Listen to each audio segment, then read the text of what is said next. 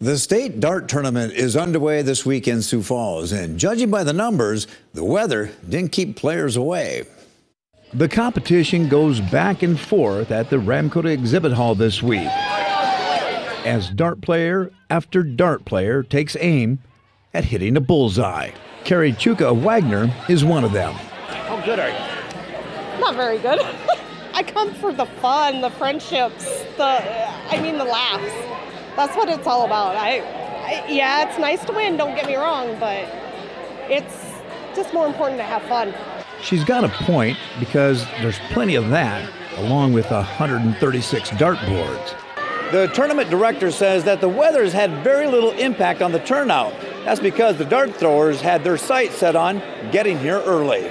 In fact, there are over 3,200 players at this week's tournament. Some are considered the best in the world who brave the elements just to be here to compete. They got in here early to make sure, and we were at the front desk on Monday night when there were people calling ahead trying to get in early so they could make sure they're here, and they weren't playing until Thursday. So, the impact for this town is awesome that everybody's coming early just to be able to make sure they can participate in the tournament. Crystal Kubel of Winter was one of those early birds. Oh no, we came Monday. We were ready for this.